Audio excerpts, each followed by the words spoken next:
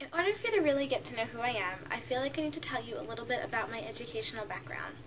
As a young child, I always loved to read and learn, and I remember reading through the entire classroom library well before the end of the school year. When I was in high school, my science teacher, she pulled me aside and told me about a new program in Manhattan called Bard High School Early College. Bard High School Early College was new in Manhattan, but it was based upon a model called Simon's Rock College of Bard, which was affiliated with Bard College in Rhinebeck, New York. Simon's Rock College of Bard operated under the philosophy that high school-age students were ready to do serious coursework, and it provided a rigorous course of study and learning through the thinking process of writing, discussion, and inquiry. The only problem with Simon's Rock College of Bard was that it was a private college, and the tuition was about $55,000 a year, which made it inaccessible to many New York City public school kids as well as other kids across the nation. So in 2001, Bard College up in Rhinebeck and the New York City Department of Education collaborated to start a new school called Bard High School Early College. Bard High School Early College offered a college education to New York City public school high school students, and it was completely tuition-free. After 4 years of study at Bard High School Early College, a student would receive their Regents High School diploma, which was the highest degree that you could receive in high school in all of New York City, as well as an associate's degree in liberal arts. When Bard High School Early College opened up in Manhattan in 2001, about 40 students applied and all were accepted. By 2002, the word about Bard High School Early College had spread through Manhattan, and about 300 students applied for 60 seats.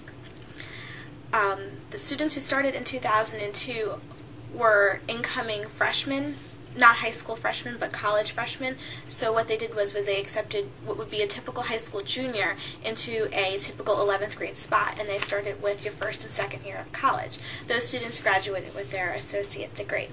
In 2007, which was 3 years after I graduated, 3,500 students had applied for approximately 150 seats at Bard High School Early College in Manhattan. Seeing the overwhelming demand that the educational institution had created throughout New York City, they opened up a second school in Queens, which was able to educate another 150 students per academic year. The reason that Bard was so important to me was because being the second graduating class of this institution, we were constantly told that we were guinea pigs. We weren't sure how New York City and how colleges throughout the nation were going to accept our degree.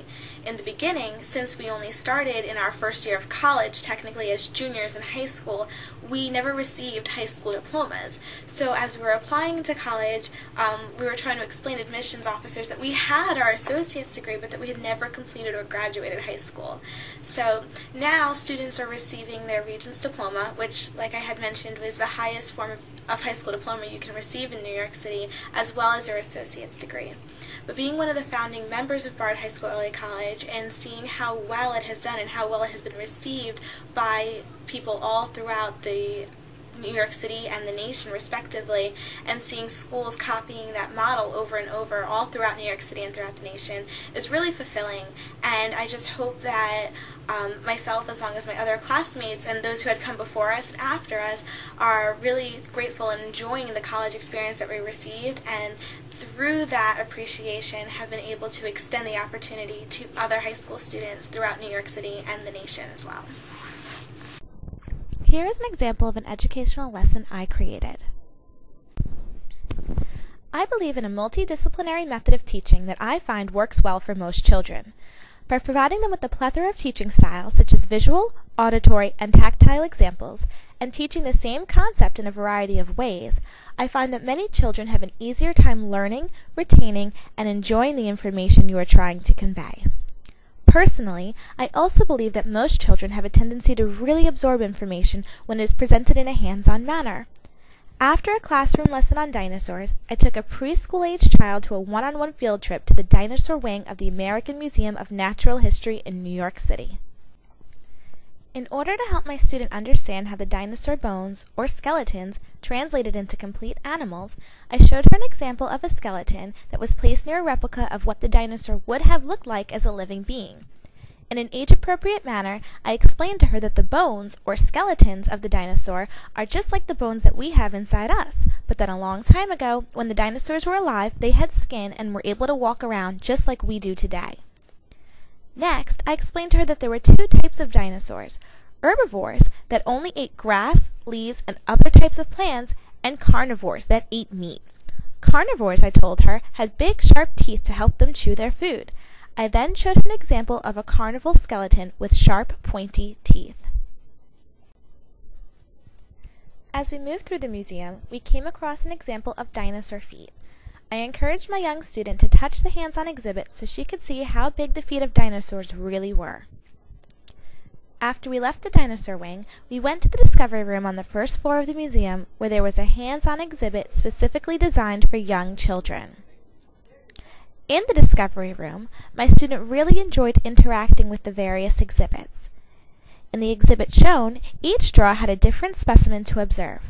After giving her a microscope, she soon began opening drawers and was ready to explore. In the first drawer, she was excited to find a tarantula, or as she called it, the biggest spider she had ever seen. In the next drawer, she came across a starfish. I explained to her that the starfish was a skeleton, just like the dinosaurs that we had seen upstairs. But unlike the dinosaurs that we had just seen, the starfish lived in the ocean and not on the land. When she was done, I helped her close all the drawers and clean up the hands-on exhibit. On the way back from the museum, I provided my young student with the flip book, all about dinosaurs, to help extend the science lesson that we had just enjoyed. By providing her with yet another form of learning, it not only further engaged her interest in dinosaurs, but it gave her the ability to enjoy yet another hands-on dinosaur activity in an age-appropriate manner. Working with the county the past year in children and youth, I've really found that I've overcome obstacles that I wasn't quite sure if I could. For example, having so much experience working with younger children, I wasn't quite sure how I would fare with middle school students and high school students, and at first I was extremely nervous. However, I soon learned that it's the same thing as working with younger children, except that they are older, and the lessons that you teach them might be a little bit different, and the lessons that they teach you in return might be a little bit different as well. Having that experience has really taught me not to be afraid of something and to accept it, even if it's something new and different. For example, an age group of children you're not used to working with.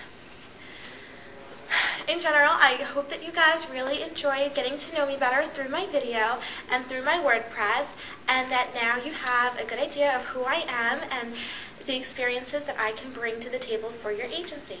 Thank you very much and have a great day. Bye!